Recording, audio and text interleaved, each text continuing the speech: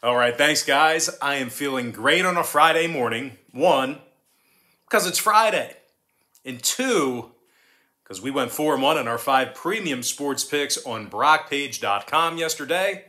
That's going to put us at 7-2 in our last 9 $1.99 daily best plays on that website. And if you want to access today's $1.99 daily best play, it's only going to cost you just $1.99. We're also 3-1 in our last 4 NBA tier package picks on BrockPage.com as well. And the good news is we have another NBA tier package pick going off here this evening. We currently have over 755 members who are signed up and active on that site. And if you want to see which one of these free YouTube picks on this video that I'm actually betting on personally, there's only one way to do that, and that's to sign up for a membership on my website at BrockPage.com. The Nets take on the Pistons, 7 o'clock Eastern tip-off. Brooklyn is minus 10.5, totals to 11. Brooklyn's on a 3-game winning streak, top 3 in the league in shooting the 3-ball on the road. Patty Mills is making over 52% of his three-pointers, 11 points a game and 3 assists for Patty. And speaking of scoring, Kevin Durant's averaging over 28 points a game, along with 8 rebounds, 5 assists. Now defensively, Brooklyn's allowing only 105 points a game, and they rank in the top 3 in defensive field goal percentage. They're taking on a 1-7 Detroit squad who failed to cover the point spread in their last 3 straight. Livers and Smith are both questionable for today's action. The Pistons are currently dead last in the NBA in defending the 3-ball. They're allowing their opponents to make 43% of their three-pointers against them. Detroit's also in the second of a back-to-back here today. And when it comes to the total in this one, 3 out of Detroit's last 4 at home fell under the number. Meanwhile, Brooklyn's 7-1 to the under for the whole year. I'm going to lean toward Brooklyn minus 10.5, under 211. Next game, Spurs, Magic, 7 o'clock Eastern start time. San Antonio's minus 3.5, numbers 213. The Spurs covered in 3 out of their last 4 ball games, top 5 in the association in offensive field goal percentage. DeJounte Murray scoring 18 points a game, 7 rebounds, 8 assists. Meanwhile, Keldon Johnson's dropping 15 points a night, along with 5 boards and a couple assists as well. The Spurs are in the top 5 in fourth quarter scoring on the road. They're taking on an Orlando squad who lost 5 out of their last 6. They currently find themselves winless on the road. Now Moore and Carter Williams, they're out. Harris is questionable. The Magic's dead last in the NBA in home scoring. They're also dead last in shooting the 3-ball at home as well. When it comes to the number in this one, 2 out of Orlando's last 3 contests at the Amway Center got over the line. Orlando's also 6-3 to the over for the entire season. Meanwhile, the Spurs saw 4 out of their last 6 get over the total themselves. I'm going to lean towards San Antonio minus 3.5, over 213. Next game, Grizzlies, Wizards, 7 o'clock Eastern start time. Memphis is minus 1, totals 221. The Grizzlies give up a whole bunch of points. Bottom 3 in points allowed per contest, bottom 3 in defending the 3-ball. The Grizzlies are letting their opponents make 40% of their three-pointers against them when traveling. They're taking on a Washington team who actually averages 118 points a night at home. Bradley Beal scoring over 24 points a game, 5 rebounds, 4 assists for the guard. Meanwhile, Montrezl Harrell's averaging 18 points a game himself, along with 9 boards, 2 assists. And speaking of boards, the Wizards are in the top 5 in offensive rebounding at home. When it comes to the injury report, Bryant, Hachimura, Winston, Gill, and Bertans, they're all listed as out.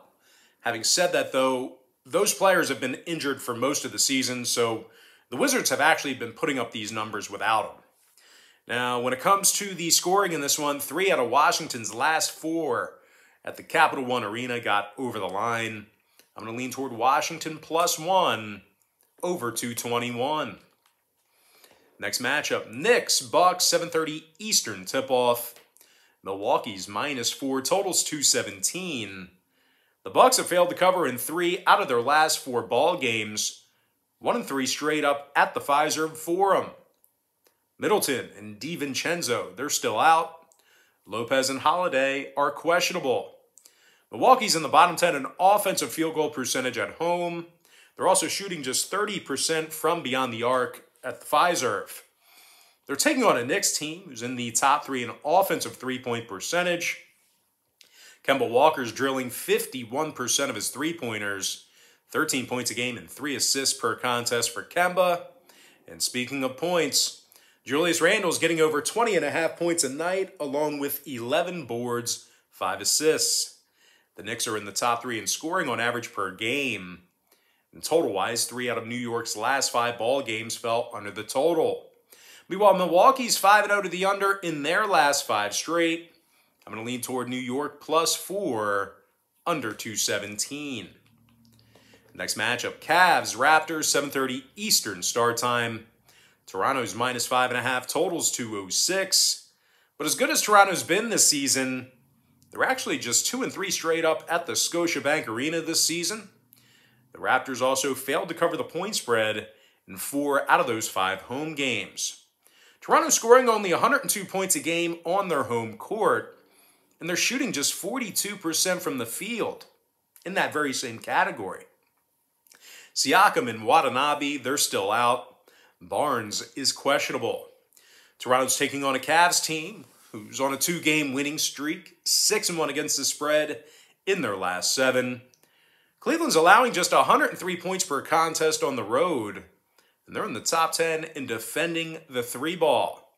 Jared Allen's grabbing over 10.5 rebounds a night, 14 points a game for Allen as well. And speaking of scoring, Colin Sexton's averaging over 17.5 points a game, along with 3 boards. Now, total-wise, 4 out of Cleveland's last 6 road games did fall under the line. The Cavs are officially 6-3 to the under for the entire season. I'm going to lean toward Cleveland +5.5, under 206. Next matchup, Clippers, T-Wolves, 8 o'clock Eastern tip-off. LA's -2.5, totals 216. The Clippers are on a 2-game winning streak, 2-1 against the number in their last 3 road games. The Clippers are leading the NBA in three-point shooting on the road. They're drilling nearly 43% of their three-pointers when traveling. Paul George is drilling nearly 43% of his 3 balls himself, 28 points a game and 7 rebounds for PG.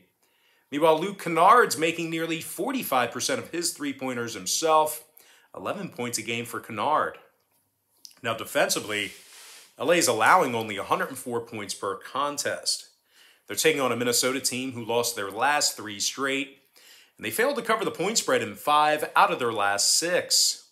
Russell's out. Edwards and Beverly, they are questionable. The T-Wolves are averaging only 103 points per contest on their home court. Now, injury-wise, we just went over Minnesota's injuries. Meanwhile, for the Clippers, Preston, Ibaka, and Morris, they're still listed as out. And once again, those players have been sitting out for all or most of the season already, so I really don't think that should impact LA's performance here. Now, total-wise, 2 out of LA's last 3 road games fell under the number, 71% to the under for the entire season. Meanwhile, the Timberwolves are 6-1 at the under for the whole year themselves. I'm going to lean toward the LA Clippers, -2.5, and the under 216. Next game, Hornets, Kings, 10 o'clock East. Sacramento's -1.5, totals 229. The Kings lost 2 out of their last 3. They're one of the worst rebounding teams in the association. The Kings are currently in the bottom 10 in offensive rebounding, bottom 5 in defensive rebounding as well. Sacramento also allows over 111 points a game. They're taking on a Charlotte team who loves to score. As a matter of fact, Charlotte's currently scoring more points per contest than any other team in basketball. Miles Bridges averages over 24 points a game, 8 rebounds, 3 assists for the forward. Meanwhile, LaMelo Ball is scoring over 19 points a night himself, 6 boards, 6 assists for Melo. Ball's also making 40% of his 3-pointers. Charlotte's currently leading the NBA in fourth quarter scoring. Let's try that again. Charlotte's currently leading the NBA in fourth quarter scoring as well. Now, total-wise, Charlotte's 6-3 to the over for the entire season. I'm going to lean towards Charlotte plus 1.5 and the over 229. Next game, Pacers, Blazers, 10 o'clock Eastern start time. Portland's minus 4.5, totals 224.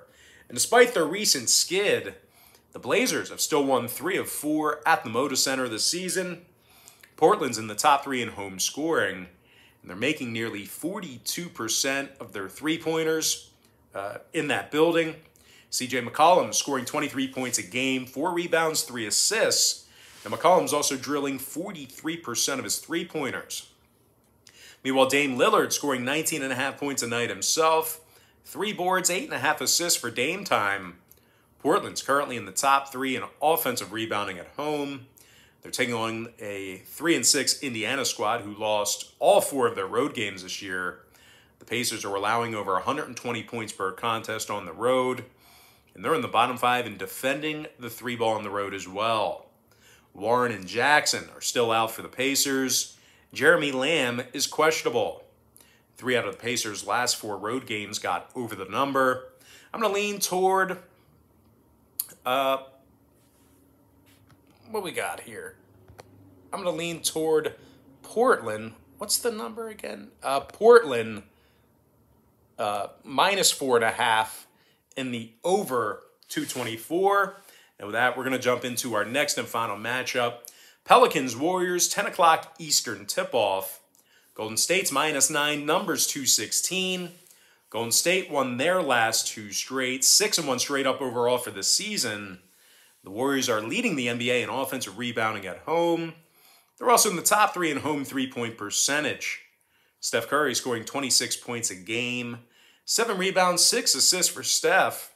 He's also making over 97% of his free throws. Jerome Poole scoring 16 points a night himself, couple of boards, 3 assists for Poole. The Warriors are averaging over 111 points a game. They're taking on a 1-8 Pelicans team who certainly likes to give up points.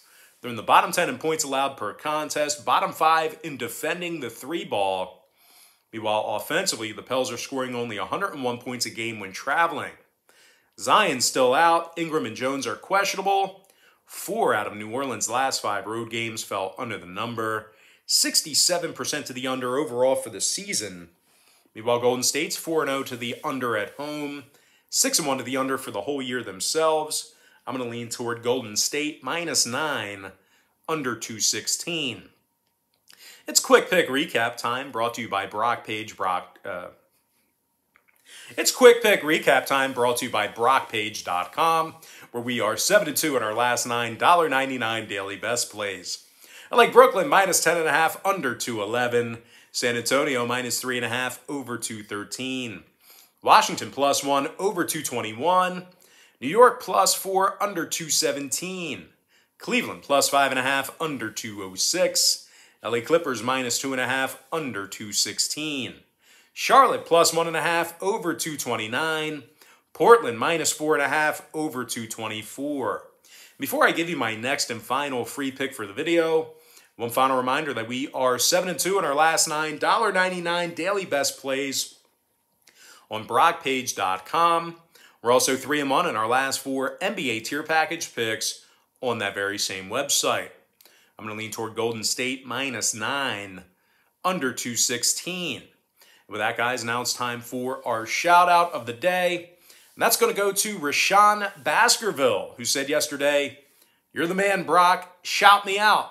I'm a new subscriber." And, of course, here's your shout-out, Rashawn. Thanks for joining the Brock Page family, the Brock Page Nation. And with that, guys, that's going to do it for me. Don't forget to check me out on BrockPage.com. Now, if you guys do end up getting a membership here today on that website, just keep in mind you're going to get billed the day you sign up and then the first of every month following that. So if you do end up getting a membership here today on BrockPage.com, you are going to get access to that content all the way through the end of November. I always tell folks in every single video, the earlier in the month you sign up, the better. But most importantly, guys, got to thank you for joining me right here on YouTube. I really hope you enjoyed all this great free content, all this great free information. And with that said, guys, happy Friday to you. Best of luck to you. And I look forward to seeing you later on today on my website at brockpage.com.